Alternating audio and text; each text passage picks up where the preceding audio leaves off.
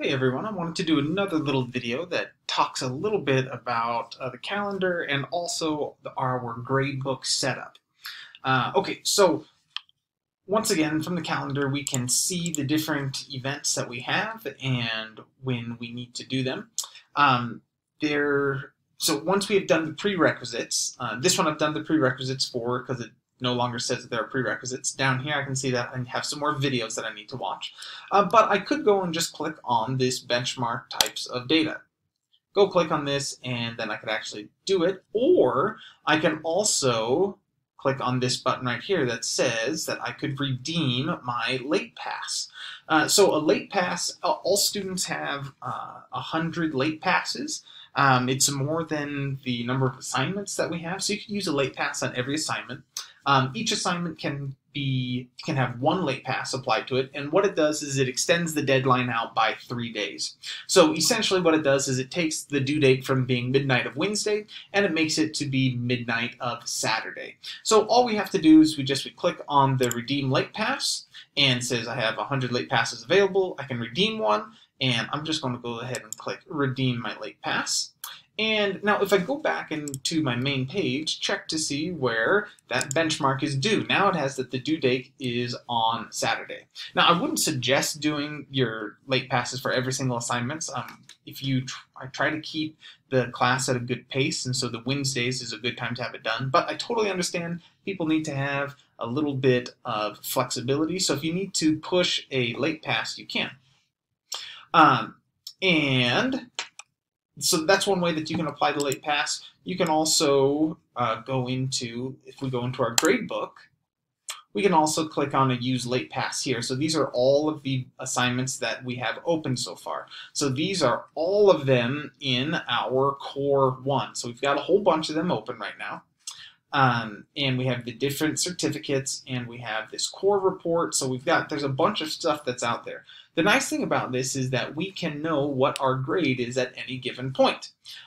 So we can actually see how we're doing. It's important to keep track of your grade inside of your gradebook because sometimes it's happened before, but it's really rare that a student will do an assignment and no grade will be given.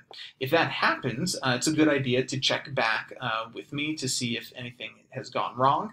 The caveat to this is, though, that whenever there is manually graded assignments, so sometimes that happens in the certificates and a few other places, those won't be automatically graded, so you'll just have to be patient until I get those all done. But this is where we can actually see our grades and our entire gradebook. And if you notice that these different colors show us kind of where our points are going. So we have points into coursework and points into the certificates. As more spots show up, like we'll have activity grades that'll pop up, and we'll have our exam grades pop up, we'll see a couple extra colors. Now as for the breakdown of the points, let me get a different view real quick. Let's grab this guy. I am going to, give me just a second. The breakdown for this, just so that you know what's going on, is activities are worth 5% of your grade, coursework is worth 20% of the grade, certificates and reports are worth 15%, and then the remaining 60% is based upon basically the exams. Now right now it's just set up with a midterm and final. I believe that's what we're going to do. It's possible that I will extend out to 4 exams. Each semester I either do 4 exams, 1 after each core, or 2 exams, the midterm and the final. And I will let you know later about what exactly we're doing for this particular semester. But kind of in a nutshell, that is how we use our gradebook, how we can actually see our grades, and how we can kind of keep track of what's going on. Now, I want to show one more thing about our gradebook. Just note that when you do have grades, oftentimes that you will have 2 columns of scores down here. One is the past due, so anything that's been past the deadline is graded, and then sometimes you'll also have one that says everything available. Oftentimes the everything available has a much lower grade point, and that's just because it's counting all of these benchmarks and guides and certificates, even though we haven't covered that material yet. So the one that you want to pay attention to is the past due totals. So hopefully that helps you out in understanding how our gradebook and the gradebook setup works.